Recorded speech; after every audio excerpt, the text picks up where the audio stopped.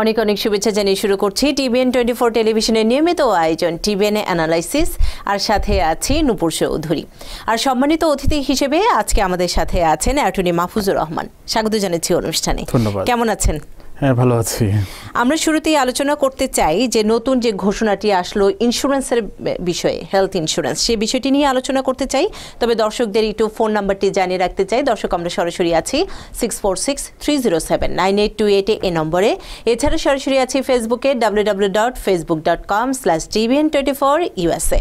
Attorney Mahfuzur Rahman, কি বলবেন নতুন যে ঘোষণা যেটি নভেম্বরের প্রথম সপ্তাহ থেকে শুরু হচ্ছে? রাইট, যেটা গত সপ্তাহে খুবই আলোচিত বিষয়। আপনি দেখুন, গত মাস থেকে পাবলিক চার্জের যে বিষয়টি, সেটি কিন্তু সমগ্র ইমিগ্রেন্ট কমিউনিটি জুড়ে একটা বিশাল আতঙ্ক বিরাজ করছে যে অক্টোবরের 15 তারিখ থেকে যেটি কিনা আপনার USCIS কার্যকর করতে যাচ্ছে।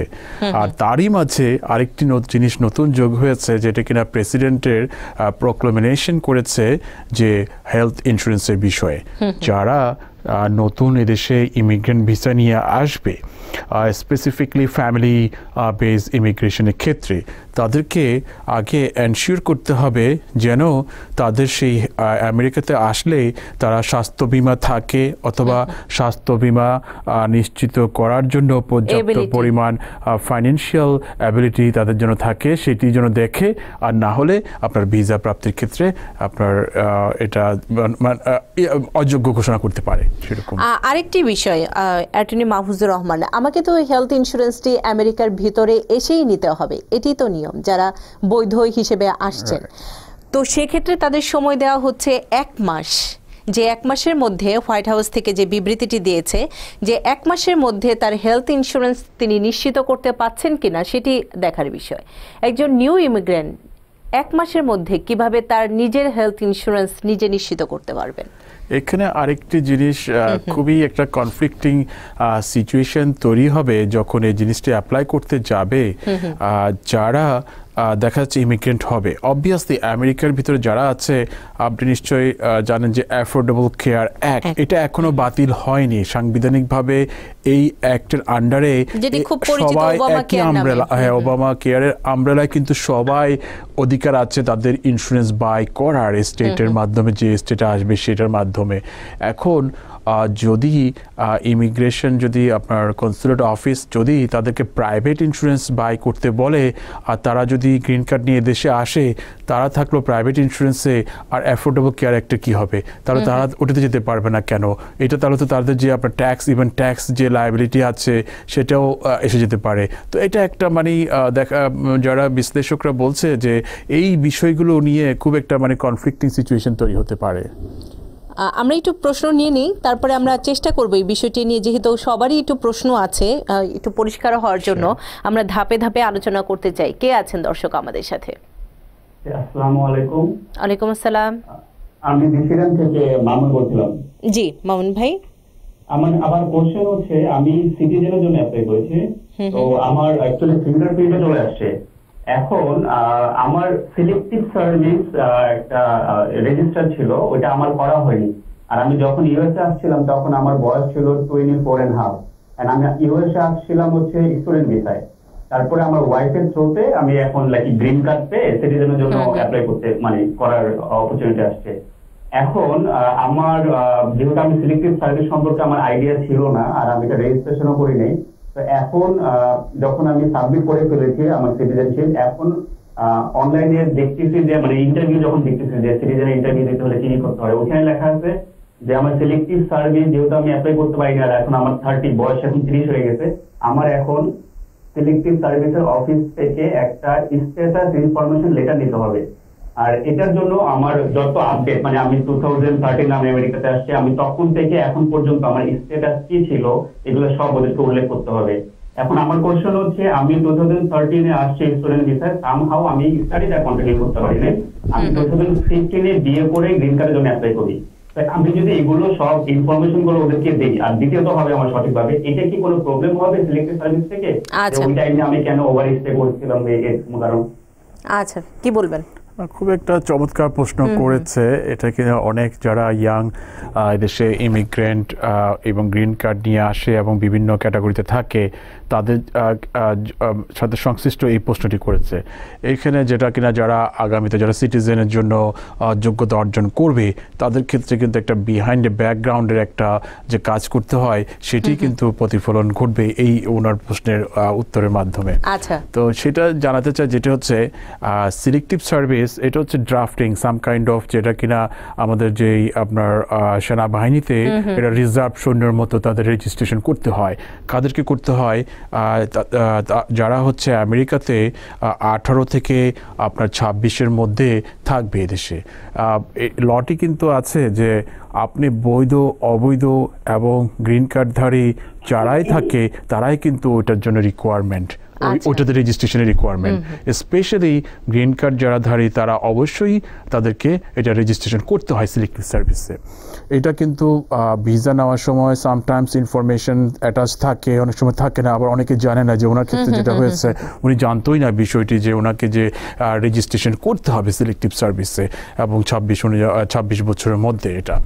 তো উনি যে যদি না করে থাকে তাহলে উনি যখন সিটিজেনশিপের জন্য যোগ্যতা অর্জন করবে তখন যদি দেখে যে হ্যাঁ উনি তো ওটা ভুলে গেছে অথবা জানতো না, তখন এটার প্রতিকার হচ্ছে ওনাকে হয়তোবা তখন সিটিজেনশিপ সেরকম যদি একটা মানে আপনার ওনার কন্ট্রোলের বাইরে কোনো ইমার্জেন্সি সিচুয়েশনের কারণে উনি করতে পারেন, স্বাস্থ্যগত অথবা অন্য কোনো কারণে যে লিগ্যাল যেটা কারণে উনি করতে পারেন নাই, তাহলে সেই ক্ষেত্রে ওই এক্সকিউজ ছাড়া যদি অন্য কোনো রেগুলার কোনো কারণ থাকে যে উনি ভুলে গেছে, করতে পারেনি, সেক্ষেত্রে ওনাকে আরও 4 বছরের পেনাল্টি দেওয়া হবে। দ্যাট মিনস হচ্ছে উনি যখন এলিজিবল হবে তার থেকে ওনাকে আরও 4টি বছর অপেক্ষা করতে হবে সিটিজেনশিপের জন্য অ্যাপ্লাই করার জন্য। আর ওই পেনাল্টি ওই সময় পার হওয়ার পরে উনি ইভেন সিলেক্টিভ সার্ভিস উনি যোগদান না করলেও কিছু যায় আসে না, ও আরও 4 বছর অপেক্ষা করে আবেদন করলে সেক্ষেত্রে আর কোনো বাধাগ্রস্ত হবে না। মানে পেনাল্টি দিবেই, মানে আপনার পেনাল্টি নিতে হবে যে 4 ইয়ার। যদি কেউ যদি সিলেক্টিভ সার্ভিসে যোগদান না করে আবেদন করে তখন ইমিগ্রেশন থেকে বলবে come back again after 4 years. আচ্ছা, আর উনি যেটা বলেছে যে ইনফরমেশন ওটা আসলে রেগুলার যে আসলে উনি আবেদন করেছে কিনা সিলেক্টিভ সার্ভিসে এবং সেই ইনফরমেশনটি চেয়েছে। তো সিটিজেনশিপ ইনফরমেশন অ্যাপ্লিকেশনে যা ইনফরমেশন চাইবে সব কিছু দেওয়াই ভালো।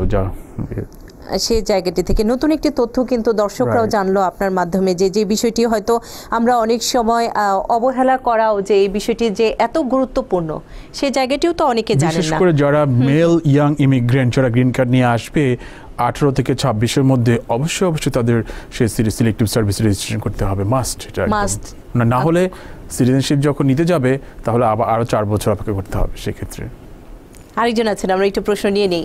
কে আছেন দর্শক আমাদের সাথে? স্পিকারটি বন্ধ করে নিতে হবে। জি, আমি কুইজ থেকে আলী বলতেছি। জি আলী ভাই, আমার প্রশ্ন হচ্ছে কি, আমার গ্রিন কার্ড এক্সপায়ার 3 মাস আগে আমি গ্রিন কার্ড অ্যাপ্লাই করেছিলাম। আমি ওই যে রিমুভাল, কন্ডিশনাল রিমুভাল, এটা গ্রিন কার্ড আমার ওই যে ছিল। এখন আমি আমার এই মাসে আমার 31 তারিখে গ্রিন কার্ডের এক্সপায়ার হয়ে যাবে। তখন আমি ফোন দিয়েছিলাম ইউএসসিআইএসে। হ্যালো, আমরা কুইজ থেকে আলী বলতেছি। ভাই প্রশ্নটি শেষ করুন, টেলিভিশন পরে শুনবেন। আলী ভাই প্রশ্ন। হ্যাঁ, আমার রিমুভাল কন্ডিশনাল গ্রিন কার্ড ছিল, এই মাসের 31 তারিখে এটা শেষ হয়ে যাবে। আমি ইউএসসিআইডি তে কল দিয়েছিলাম, ওরা বলছে গ্রিন কার্ড বলে আমি এখন পাবো না, আমি 18 to 21 মান্থ এটা বলে ওই রিভিউ করে তারপরে দিবে। তো এই যে আমার গ্রিন কার্ড এখন এক্সপায়ার, আমি কিভাবে ওই অনেক দেওয়া লাগে কাজের জায়গায়, তারপর বা ট্রাভেলিং করবো কিভাবে? এটি হচ্ছে উনি যে এটা হচ্ছে গ্রিন কার্ড এক্সটেনশন না, এটা হচ্ছে কন্ডিশন রিমুভ। যেহেতু ওনাকে কন্ডিশনাল গ্রিন কার্ড দিয়েছিল 2 বছরের জন্য, যে আবেদনটা উনি করেছে সেটি হচ্ছে কন্ডিশন রিমুভের জন্য আবেদন করেছে। এখন যে কন্ডিশন রিমুভের প্রসেসিংটি সময় লাগে হচ্ছে 18 মাস থেকে 21 মাস, ওনাকে যারা ইউএসসিএস থেকে যেটা সঠিক বলেছে। আর সেক্ষেত্রে উনি যখন আবেদন করেছে নির্দিষ্ট ফি দিয়ে, তখন ওনাকে একটা লেটার পাঠিয়েছে ইমিগ্রেশন থেকে, ওখানে স্পষ্ট লেখা আছে যে ওনার গ্রিন কার্ডটি 18 মান্থস এক্সটেনশন করে দেওয়া হয়েছে। ওই লেটারটি গ্রিন কার্ড হিসেবে কাজ করবে। যেখানে এমপ্লয়মেন্টের জন্য যাবে অথবা ট্রাভেলের জন্য যাবে তখন ওই পেপারটি সাথে রাখলে চলবে, মানে সেটিতেই কাজে, সেটি এক্সটেনশন লেটার এটাতে। আচ্ছা, আরেকজন আছেন আমাদের সাথে ফোনে। কে আছেন আমাদের সাথে? হ্যালো, জি, নামটি বলে নিতে হবে। জি আপা, আসসালামু আলাইকুম। আমার নাম শিরিন, আমি ব্লক থেকে ফোন করেছি। জি শিরিন আপা। যে আমার আমার প্রশ্নটা হচ্ছে ওনার কাছে, মাহমুদুল ভাইয়ের কাছে, যে আমার আম্মা আমার বোনের জন্য অ্যাপ্লাই করছিলেন। তো এখন ওরা ওর সাপোর্ট, তারপর যে সিভিল ডকুমেন্টস ওগুলা ওরা চাইছে, কিন্তু ওনার কোনো ইনকাম নাই, উনি আমার ডিপেন্ডেন্ট, আমি ওনার মেয়ে। ওনাকে অ্যাপ্লাই করে এখানে নিয়ে আসছিলাম। তো এখন প্রবলেম হচ্ছে, আমি শুনতেছি যে এটা নাকি ওরা প্রবলেম করে, যে যে পেটিশনার ওর যদি ইনকাম না থাকে তাহলে ওরা ভিসা দিবে না, বা অনেক কিছু মানে প্রবলেম করতেছে। মানে as a house hold member আমি যদি ওনাকে মানে কি হই স্পন্সর করি as a house hold member, এটা নাকি কোনো হেল্প করতেছে না, এরকম কিছু। এটা কি সত্যি কিনা? আচ্ছা কি বলবেন? না, সেটি সঠিক নয়। এখনো জয়েন্ট স্পন্সর এবং হাউস হোল্ড মেম্বারের যে ইনকাম ইউজ করার যে প্রভিশন, সবগুলো প্রভিশনই অ্যাক্টিভ আছে। উনি যদি ওনার ইনকাম যদি কোয়ালিফাই না করে হাউস হোল্ড মেম্বার হিসেবে, উনি একজন বাইরে থেকে জয়েন্ট স্পন্সর যোগ করতে পারে ইমিগ্রেন্ট ভিসা প্রাপ্তির জন্য। আচ্ছা, এমনি যে নতুন যে মেমোরেন্ডামগুলো আছে সেই ক্ষেত্রে তো শুধু স্পন্সর কিংবা জয়েন্ট স্পন্সরের মানি টাকার পরিমাণটি বাড়তে যাচ্ছে 15 অক্টোবরের পরে। ওটিও চেঞ্জ হবে। এখন যে প্রপার্টি লেভেলে যে 125% ধরা হয়, সেটির অঙ্কটিও চেঞ্জ হয়ে যাবে। অঙ্কটি চেঞ্জ হবে, কিন্তু তো জয়েন্ট স্পন্সর কিংবা স্পন্সর সেই জায়গাটিগুলো তো ঠিকই আছে। অবশ্যই না, সেটি থাকবে। সেগুলো ঠিকই আছে। কম্পারেটিভলি দেখেন, যেটা যতটুকু মনে পড়ে যে ইউকেতে ওরকম কোনো সিস্টেম নাই, কিন্তু জয়েন্ট স্পন্সর ওখানে কিন্তু দেখা যায় যিনি স্পন্সর করে তার রিলেটিভকে তাকেই ইনকাম দেখাতে হয়, তাকেই জব দেখাতে হয়, এবং নির্দিষ্ট অ্যামাউন্ট পর্যন্ত ওনার ইনকাম দেখালে তারপরেই তারা ফ্যামিলি আর রিলেটিভসকে আনতে পারে। আর আমাদের এখানে দেখা যায় যে জয়েন্ট স্পন্সর প্রভিশন, এটা কিন্তু অনেক হেল্পফুল ফর দি ইমিগ্রেন্ট হওয়ার জন্য দেশে, এবং সেটি আছে। এবং এটি সবচেয়ে আতঙ্কের যে ছোট ছোট এই যে মেমোরেন্ডামগুলো তৈরি হচ্ছে, তার আনুষঙ্গিক অনেক মিথ্যা তথ্য কিন্তু বাজারে ছড়াচ্ছে। সেক্ষেত্রে কি বলবেন? না, সেটি আসলে অনেক ক্ষেত্রে দেখা যায় যেটি নিউজটি যেটি আসে অথবা যেই মাধ্যম থেকে নিউজটি পরিবেশন করা হয়, দেখা যায় একটা মিসআন্ডারস্ট্যান্ডিং অলওয়েজ থাকে এবং আতঙ্ক তৈরি হয়, এবং সেটার থেকেই কিন্তু আতঙ্ক তৈরি হয়, কমিউনিটির মধ্যে আতঙ্ক তৈরি হয়। তো যারা আসলে নিউজ পরিবেশন করে এবং যে মাধ্যমগুলো যারা এটা যেসব মাধ্যমে নিউজগুলো যায়, তাদেরকেই আসলে ওইভাবে একটু সতর্ক থাকতে হবে। কিন্তু অলরেডি কিন্তু ইমিগ্রেন্ট কমিউনিটির মাঝে কিন্তু অলরেডি কিন্তু আতঙ্ক বিরাজ করছে। এখন যদি নিউজটি যদি সেভাবে আতঙ্কিতভাবে পরিবেশন করা হয়, ওরা আরো বেশি আতঙ্কিত হয়ে যাবে। আমরা কিন্তু TBN 24 টেলিভিশনের মাধ্যমে সেই জায়গাটি থেকে কিন্তু চেষ্টা করছি। রাইট, অফ কোর্স TBN, অবশ্যই TBN বলবো, বিশেষ করে যারা আমরা এখানে আসি, চেষ্টা করি যে সঠিক ইনফরমেশনটির জন্য আপনার দর্শকদের কাছে যায়, এবং TBN ইটসেলফ আমি মনে করি যে এবং সঠিক ইনফরমেশনটি দর্শকের সামনে পরিবেশন করার চেষ্টা করে। সেটাই চেষ্টা করা হচ্ছে। আরেকজন আছেন ফোনে, একটু আমরা নিয়ে নিতে চাই। কে আছেন দর্শক আমাদের সাথে? জি, আসসালামু আলাইকুম। আমি রুনা বলছি, নিউ ইয়র্ক কুইন্স থেকে। জি রুনাপা। জি, আমার কোশ্চেন হলো, আমার বোন S4 ক্যাটাগরিতে ভিসা পেয়েছে 2 মাস আগে, বাট ও আসতে যাচ্ছে নভেম্বরের লাস্টে। তাহলে কি স্টিল ওকে আসার পরে কি হেলথ ইন্স্যুরেন্স বাই করতে হবে? কিন্তু ও কিন্তু ভিসা পেয়েছে 2 মাস আগে। আচ্ছা, কি বলবেন? আমার কোশ্চেন আছে। যেটি প্রোক্লেমেশন যেটি জারি করেছে সেটা হচ্ছে নভেম্বরের 4 তারিখ থেকে অ্যাক্টিভ হবে। যারা অলরেডি ভিসা পেয়ে গেছে, আমার মনে হয় না তাদের ক্ষেত্রে সেই আপনার রুলটি জারি হবে, প্রযোজ্য হবে না। কারণ সেখানে কিন্তু স্পষ্ট করে আছে যারা অলরেডি ইমিগ্রেশন ভিসা হয়ে গেছে, যারা অ্যাসাইলাম, যারা রিফিউজি, তাদের ক্ষেত্রে ওই প্রযোজ্য হবে না। একদম স্পষ্ট করে কিন্তু সেই ঘোষণাপত্রে, যেটি পুরোটা আমি পড়েছিলাম, সেটির মধ্যে একদম স্পষ্ট করে এই ক্যাটাগরিগুলো আছে যে তাদের ক্ষেত্রে প্রযোজ্য হবে না। আরেকজন আছেন আমাদের সাথে ফোনে। কে আছেন ফোনে? কে আছেন? টেলিভিশন কমিয়ে প্রশ্ন করতে হবে, লাইনটি কেটে যাবে। আপনাকে অবশ্যই যখন আমরা জিজ্ঞেস করব তখন কিন্তু প্রশ্নটি করতে হবে ঝটপট। হ্যালো, আসসালামু আলাইকুম। ওয়ালাইকুম আসসালাম। আপনি টেলিভিশন পরে শুনুন, প্রশ্ন করুন ভাইয়া। আচ্ছা, আমি পেনশনারিতে বলছি। আমার নাম আব্দুল রহিম। জি। আমি আমার বোনের জন্য অ্যাপ্লাই করছি 2008-এ। আমার বোনের বয়স ছিলে, আমার বোনের হাজবেন্ডের বয়স 7 বছরের ছোট। কি ভিসা পাইতে সমস্যা হবে? প্রশ্ন নম্বর 1। আর প্রশ্ন নম্বর 2 হচ্ছে, আমার শাশুড়ি, সে গ্রিন কার্ড হোল্ডার, আর 10 বছর আমেরিকাতে আছেন। উনি বাংলাদেশে যেতে চাচ্ছে। কেউ কেউ বলছে যে সে যদি বাংলাদেশে যায়, সে আমেরিকা ঢুকতে পারবে না, কারণ তার মেডিকেলটা আছে, এই জন্য। এটা কি সত্য? আচ্ছা, দুটো প্রশ্ন, কি বলবেন? না, প্রথম যেটি হচ্ছে সেটি আপনার যে কোনো ম্যারেজের ক্ষেত্রে বয়সের ডিফারেন্স থাকতেই পারে কম বেশি। এখন সেটি হচ্ছে তাদের যদি বোনাফাইড রিলেশন থাকে এবং ফর এক্সাম্পল তাদের ম্যারেজ থেকে যদি চাইল্ড থাকে, সেক্ষেত্রে আমার মনে হয় না যে তাদের বয়সের কারণে বিশেষ করে যে ফ্যামিলি স্পন্সর ইমিগ্রেশনের ক্ষেত্রে কোনো বাধাগ্রস্ত করবে, ভিসা পেয়ে যাবে আমার মনে হয় সেটা সেক্ষেত্রে। আর দ্বিতীয় প্রশ্নটি সেটি অবভিয়াসলি এটা এখন সবার মধ্যে যেটা আপনি বলেছেন যে নিউজটি আসে মানুষের মধ্যে আতঙ্ক তৈরি হয়, আমি বলবো সেটিও একটি ওয়ান কাইন্ড অফ এক্সাম্পল। আপনি দেখুন যেই প্রোক্লেমেশনটি জারি করেছে ওইটা কিন্তু অনেক সময় মানুষের যেটা আপনার ভালোভাবে অথবা পড়ার ক্ষেত্রে এবং পরিবেশনের ক্ষেত্রে সেখানেও কিন্তু একটা বিভিন্ন পার্থক্য তৈরি হচ্ছে। প্রোক্লেমেশনে স্পষ্টভাবে বলা আছে যে আপনার হেলথ ইন্স্যুরেন্সটি কনসিডার করা হবে আপনার ভিসা দেওয়ার সময়, আপনার অ্যাডমিসিবল ইনঅ্যাডমিসিবল ঘোষণা করা হবে। তো এখন দেখা যাচ্ছে যে ওই অংশটি হয়তো বা অনেক সময় বাদ পড়ছে, আপনার আন্ডারস্ট্যান্ডিং ক্ষেত্রে ভিন্নতা হচ্ছে। এখন হচ্ছে যারা গ্রিন কার্ড নিয়ে আবার ঢুকে তারাও অ্যাডমিশন করে, তো দ্যাট মিনস হচ্ছে তাদেরকেও অ্যাডমিশন ডিনাই করা হবে কিনা সেটিও কিন্তু একটা আতঙ্ক বিরাজ করছে। তো ওটা যেটা প্রেসিডেন্টের যে প্রোক্লেমেশন সেটি অনুযায়ী যদি আমরা বিবেচনা করি তাহলে আমার মনে হয় না যে গ্রিন কার্ডধারীরা যারা আবার রিএন্ট্রি করবে এবং যাদের কিনা মেডিকেট আছে সেক্ষেত্রে কোনো বাধাগ্রস্ত হবে। নিউ ইমিগ্রেন্টের জন্যই তো এটি মূলত টার্গেট করা হয়েছে। এটা এক্স্যাক্টলি যেটা আপনি বলেছেন যে প্রোক্লেমেশন স্পষ্ট বলা আছে ভিসা ইস্যুর ক্ষেত্রে এটার আপনার রুলটি অ্যাপ্লাই হবে। যারা নভেম্বরের 4 তারিখ থেকে নতুন যেসব ভিসা ইস্যু করবে সেক্ষেত্রে তারা ওই হেলথ ইন্স্যুরেন্সের রুলটি বিবেচনা করবে, নট যারা কিনা অলরেডি গ্রিন কার্ডধারী আছে এয়ারপোর্ট দিয়ে আপনার অ্যাডমিশন করার ক্ষেত্রে আমার মনে হয় না যে সেটি অ্যাপ্লাই করবে। এবং এটা এখানে কোনোভাবে কিন্তু উল্লেখ নাই যে যারা অলরেডি রেসিডেন্স পারমিটধারী আছে তাদের অ্যাডমিশনের ক্ষেত্রে তখনও কিন্তু বিবেচনা করা হবে, এটা কিন্তু কোনোভাবে কিন্তু ওখানে উল্লেখ নাই।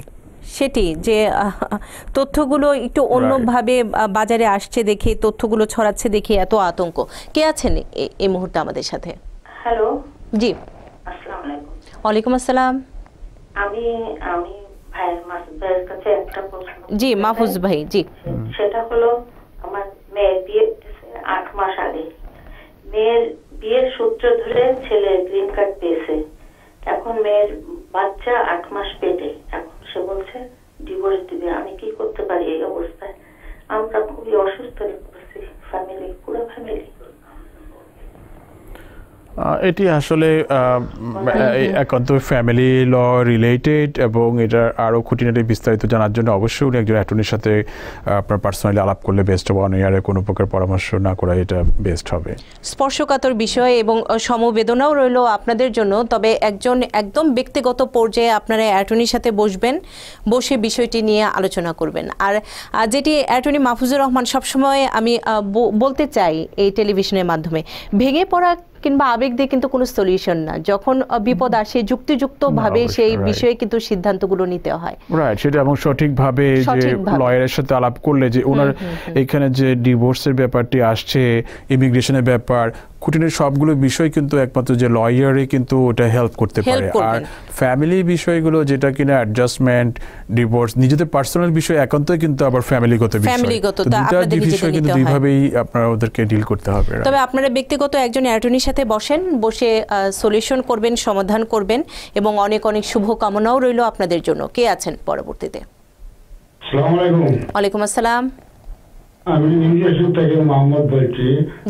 আমি ওয়ার্ক পারমিটের ফিঙ্গারপ্রিন্ট দিয়ে আসছি, 1 মাস হয়েছে। C10, বাট কতদিন অপেক্ষা করতে হবে ওয়ার্ক পারমিটের জন্য? কি বলবেন? কি ক্যাটাগরি ওয়ার্ক পারমিট? C10 বলুন। ও C10, বুঝতে পেরেছি। সেটা হচ্ছে যারা উইথহোল্ডিং এ থাকে তাদের জন্য। তো সেই ক্ষেত্রে আপনার সাধারণত আপনার 3 থেকে 4 মাস সময় লাগে। আমরা একটা বিরতিতে যাই। বিরতির পর যারা ফোনে আছেন, যারা প্রশ্ন করবেন তাদেরগুলো নিব। সেই সাথে ফেসবুকে অনেকে প্রশ্ন করছেন, আমরা চেষ্টা করব প্রত্যেকেরই প্রশ্নের তথ্য দিতে। তবে নিচ্ছি ছোট্ট বিরতির সাথেই থাকুন। আবারও আমন্ত্রণ জানাচ্ছি টিবিএন অ্যানালাইসিস অনুষ্ঠানে এবং সম্মানিত অতিথি হিসেবে অ্যাটর্নি মাহফুজুর রহমান আমাদের সাথে আছেন। আমরা কথা বলছিলাম স্বাস্থ্যনীতির যে বিষয়টি ইন্স্যুরেন্সের। তবে ফোনে আছেন, আমরা একটু নিয়ে নিই, তারপরে আমরা এই বিষয়টি নিয়ে আরেকটু আলোচনা করব। কে আছেন আমাদের সাথে? আসসালামু আলাইকুম। ওয়ালাইকুম আসসালাম। আমার নাম সৈয়দ ইকবাল হোসেন, আমি জামাইকা থেকে বলছি আপু। জি। তো আপনার মাধ্যমে মাহফুজ ভাইয়ের কাছে একটা প্রশ্ন, সেটা হলো আমরা এখন গ্রিন কার্ডধারী, আমি আমার ফ্যামিলি। তো আগামী 2020-এর সেপ্টেম্বরে আমাদের 5 বছর পূর্ণ হবে। তো আমরা জানতে চাই এই 5 বছরের কয় মাস আগে আমরা সিটিজেনশিপের জন্য অ্যাপ্লাই করতে পারবো? কি বলবেন? এটা সিটিজেনশিপের যে আপনার রেসিডেন্সের যে রুল, সেটি হচ্ছে 5 বছর, এটা তো টাইম, তার মধ্যে কিন্তু আবার 3 মান্থস ক্রেডিট নেওয়া যায়। অ্যাপ্লিকেশন প্রসেসিং এর জন্য যে 3 মাস সময় লাগে, বাই রুল আপনি 3 মাস আগে আবেদন করতে পারবে। সেক্ষেত্রে ওনারা 4 বছর 9 মাসের মাথায় আবেদন করতে পারবে। আচ্ছা, আরেকজন আছেন, আমরা একটু প্রশ্নটি নিয়ে নিতে চাই। কে আছেন? আমি শারমিন চৌধুরী বলছি আসলাম থেকে। জি শারমিন আপা। আমার আমি দুটা প্রোগ্রামে কল দিয়েছিলাম, কিন্তু আমি এনবিসিতে কল দিয়েছিলাম আজকে। ওনারা আমার বোনের ডেট অফ বার্থ রং হতে ওনারা বললো যে একটা চিঠি লিখতে, লেখার পরে ওরা বলছে একটা চিঠি লিখতে যে আমি রং ডেট অফ বার্থ দিয়েছি, এটার জন্য একটা চিঠি লিখতে বলছে। এটা কি কোনো এফেক্ট করবে নাকি ভিসা কি ক্যান্সেল হয়ে যাবে? আর আমি আগে বলেছিলাম, ওনার বলেছিল যে আমি অ্যাটর্নি ধরার জন্য।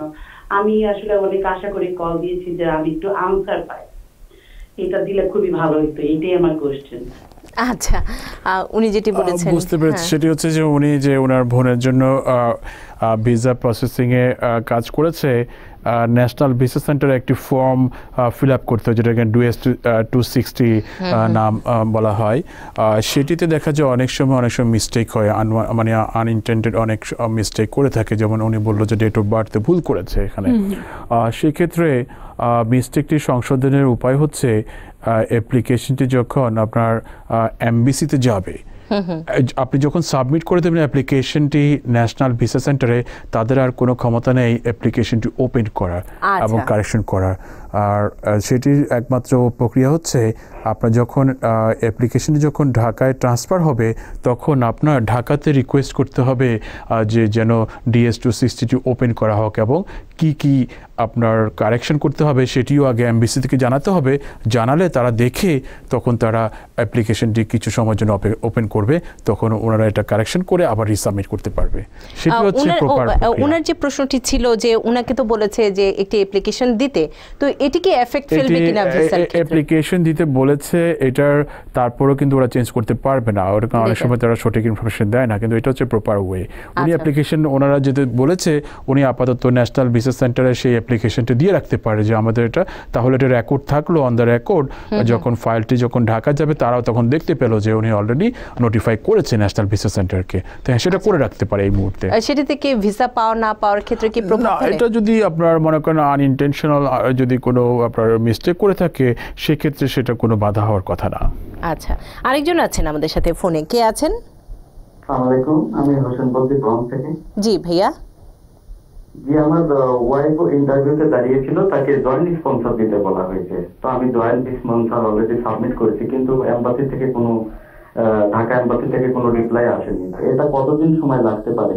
আর আরেকটা প্রশ্ন হচ্ছে আমার, যে ডিসেম্বরের পর তো আবার নতুন বছর পড়বে 2019, তো আমাকে কি ডিসেম্বরের মধ্যে যদি কোনো কিছু জানানো না হয়, তাহলে কি আমাকে আবার নতুন করে জয়েন্ট স্পন্সর সাবমিট করতে হবে?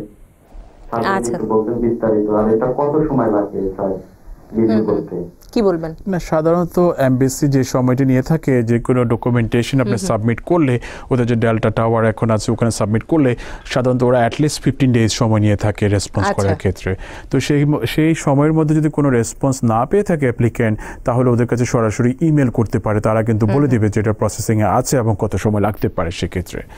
আর যেটি ডিসেম্বরের রুলটি, সেটি হচ্ছে আপনি যদি কোনো স্পন্সর করে থাকেন অথবা জয়েন্ট স্পন্সর করে থাকেন, সেক্ষেত্রে আপনি অ্যাটলিস্ট এপ্রিল 15 পর্যন্ত আপনার প্রিভিয়াস যে ইয়ারের ইনকামটি ইউজ করতে পারবেন। এপ্রিল 15-এর পরে কিন্তু আবার নতুন বছরের যেই ট্যাক্স ফাইলের রিকোয়ারমেন্ট, সেটি তখন আপডেট করতে হবে।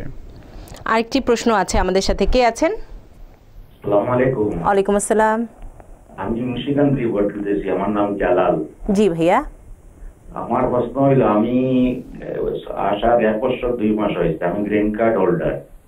আমি আমার ছেলেদের জন্য অ্যাপ্লাই করছিলাম, 1 বছর হয়ে গেছে, কিন্তু আমি মানি রিসিট পাইছি, কিন্তু এখন মতো কোনো অ্যাপ্রুভাল লেটার পাই নাই।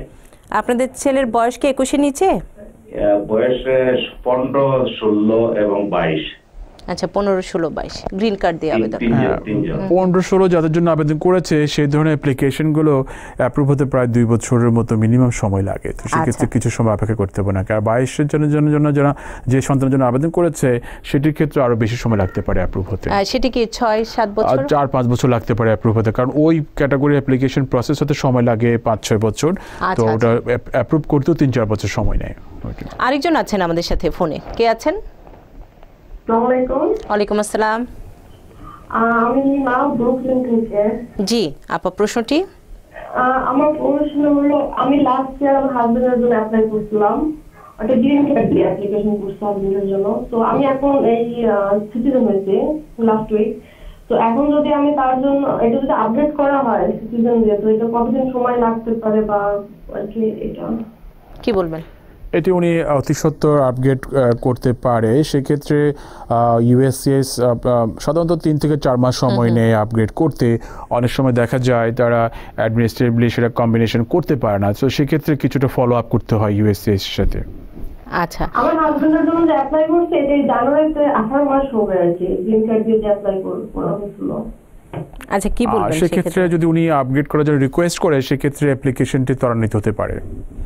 আমাদের ফেসবুকে একজন প্রশ্ন করেছেন, আশরাফ আল আমিন। তিনি প্রশ্ন করেছেন 2016 সালের সেপ্টেম্বরে F2B ক্যাটাগরিতে তার মা আবেদন করেছেন।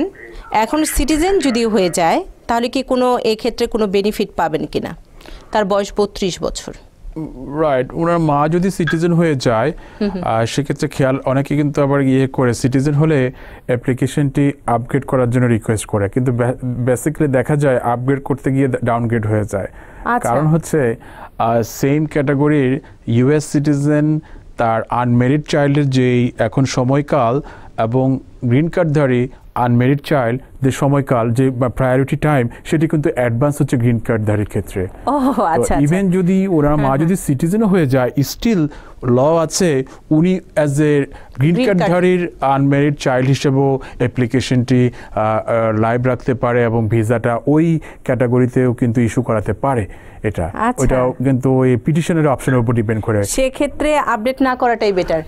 এক্স্যাক্টলি, সেক্ষেত্রে উনি 7-8 মাস প্রায় বছরখানিকের মতো ক্রেডিট পাবে, আর যদি আপগ্রেড করে আরো বছরখানিকের মতো পিছিয়ে যেতে পারে। আশরাফ আল আমিন, আপনার প্রশ্নের উত্তরটি পেয়েছেন। কে আছেন ফোনে? কে আছেন? হ্যালো, আসসালামু আলাইকুম। জি ওয়ালাইকুম আসসালাম। আচ্ছা, আমি জ্যাকসন হাইটস থেকে এমএসটি পারভীন বলছিলাম। জি, আমার প্রশ্ন হচ্ছে মাহফুজ ভাইয়ের কাছে একটু।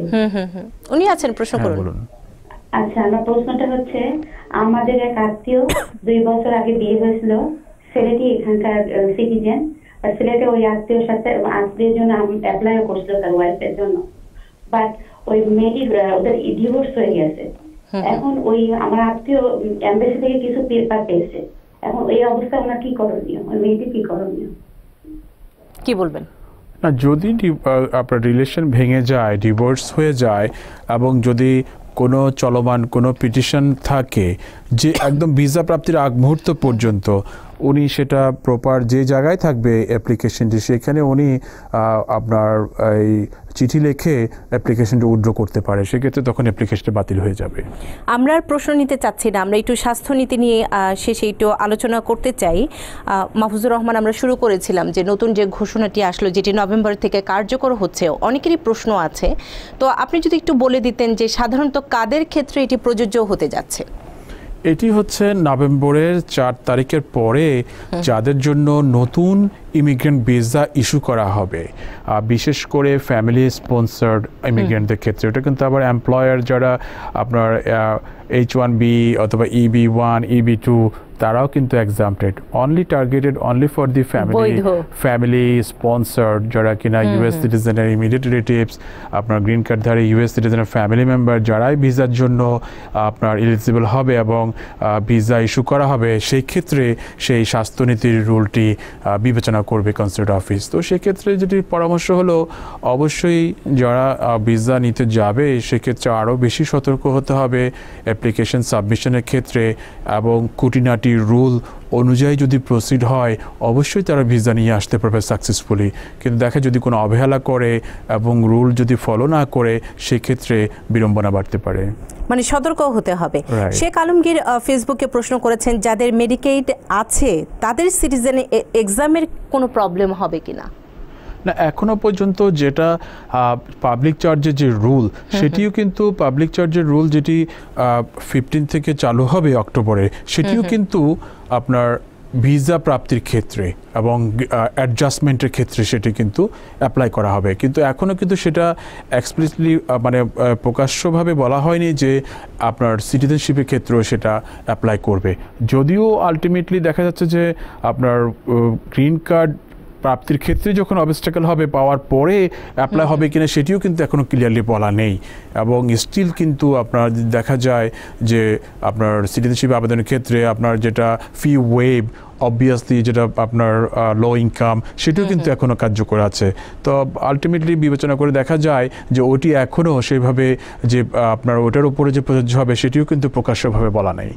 তো ফিউচারে দেখার বিষয় যে কিভাবে এই জিনিসগুলো কোন কোন ক্ষেত্রে অ্যাপ্লাই হচ্ছে সেটিও কিন্তু দেখার বিষয়।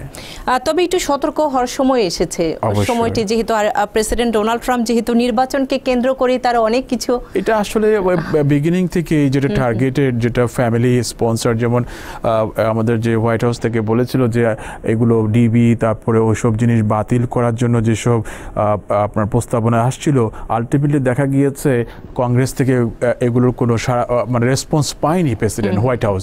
তো যার ফলে এটা কিন্তু একটা পরোক্ষ অবস্টাকল হিসাবে বিবেচনা করা হয়। ফর এক্সাম্পল আপনার নীতিটি আরেকটি বড় ধরনের ইফেক্ট হবে যারা ডাইভার্সিটি ভিসা নিয়ে আসছে আমেরিকাতে। বিশেষ করে বর্তমানে কিন্তু ডাইভার্সিটি ভিসার একটা বিশাল অংশ কিন্তু আফ্রিকা থেকে আসছে, কিন্তু আফ্রিকান পপুলেশন তারা কিন্তু এটা ক্যাচ করছে। 50,000-এর যে কোটা আছে ওখান থেকে একটা বিগ পার্সেন্টেজ কিন্তু এখন আফ্রিকা থেকে আসছে। বিকজ ইন্ডিয়া দেখেন, Pakistan, Bangladesh, China is full no DB diversity visa.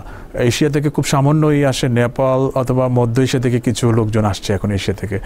Most of the আপনার সংখ্যা এখন ক্যাচ করছে কিন্তু আফ্রিকান কান্ট্রিগুলো। সেটিও কিন্তু একটা দেখা যায় বর্তমান প্রশাসনের একটা টার্গেট যে এই ধরনের ইমিগ্রেন্ট যাতে সরাসরি নিষিদ্ধ করতে না পারলেও আপনার একটা পরোক্ষভাবে অবস্টাকল করে করা হচ্ছে যাতে ইমিগ্রেন্টের হার কমে যায় এইসব ক্ষেত্রে। জাকিয়া অনুরোধ করেছেন আমাদের অনুষ্ঠানের সময় আরও বাড়ানো যায় কিনা। আমাদের কিন্তু সোমবার থেকে শুক্রবার এই অনুষ্ঠানটি হয় এবং আমরা চেষ্টা করি সর্বাত্মকভাবে আপনাদের তথ্য দিতে, এবং যারা সময় করে আসেন, সারাদিন ব্যস্ত থাকেন, অ্যাটর্নি মাহফুজুর রহমান তারপরেও আসেন, সে কারণে ধন্যবাদ দিতে চাই। ধন্যবাদ আপনাকে এবং দর্শকদেরকে, এবং সেই সাথে দর্শক আপনাদেরকেও অসংখ্য ধন্যবাদ জানাচ্ছি। দেখা হবে আগামীকাল ঠিক একই সময়। ভালো থাকবেন।